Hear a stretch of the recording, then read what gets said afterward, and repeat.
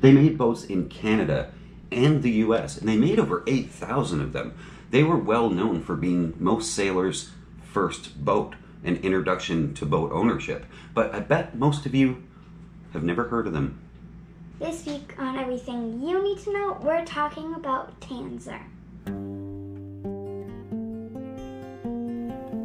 When we talk about a super successful first boat a sailor might get into sailing on, there's a lot of names that really come up. For me, it was a Chrysler 22. For many people, it's a Catalina 22, or maybe a small C&C. But around the Great Lakes, another name comes up all the time: Tanzer. Tanzer was a sailboat manufacturer that started in Quebec, which is a small French-speaking country up here in Canada. A joke, Quebec isn't its own country, but they usually think they are. They're a fairly independent and proud part of Canada, and it's one of our most beautiful provinces with some really awesome people. I've been there a few times. A man called Johann Tanzer founded the company back in 1966, and they made boats for almost 20 years before going out of business. Johann actually designed most of the boats himself, but despite not being a world-renowned designer, turned out some pretty amazing boats. Tanzer eventually went on to become one of the biggest boat manufacturers in Canada at the time, and even started making boats in the US, on the East Coast in North Carolina and the West Coast in Washington. While Tanzer is well known around here, the history lesson just isn't very deep. There isn't a big interesting story like all the other boat companies we usually talk about here. Johann opened it, they made some boats, they went out of business. That's honestly about it.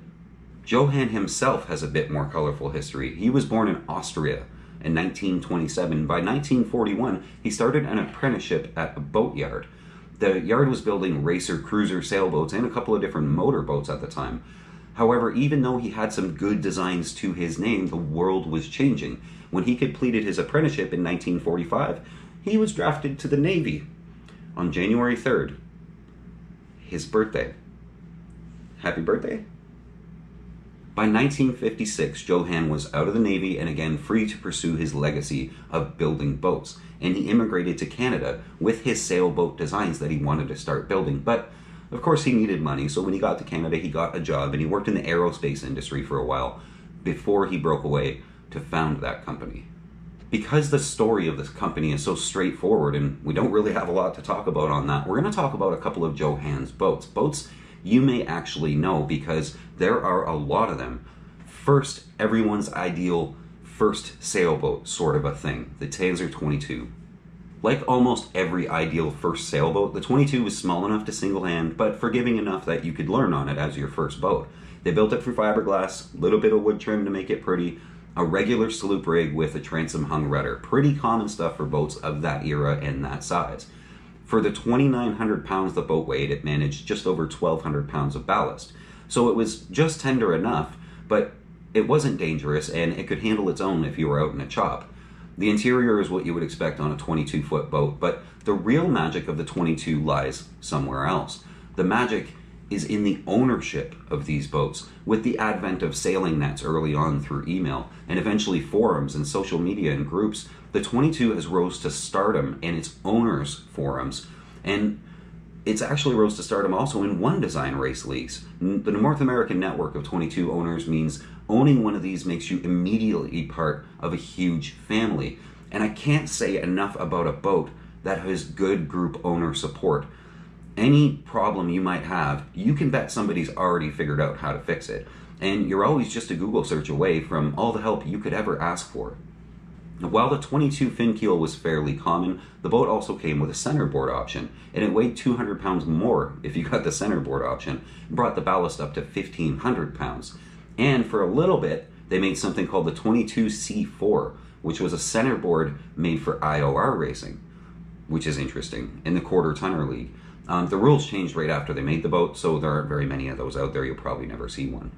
The 22 is built to the same standards as just about anything else back then, so if you're looking for a first boat and you come across a Tanzer, it's well worth a look.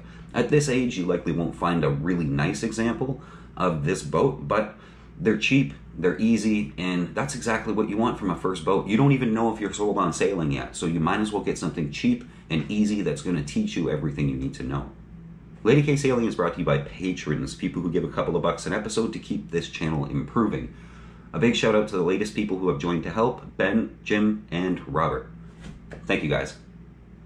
If you consider the Tanzer 22 to be an ideal first boat, then you might also consider the next boat we're going to talk about to be the ideal second boat. After all, once you get a 22, you'll just be yearning for a few more feet. They call it 2-foot-itis.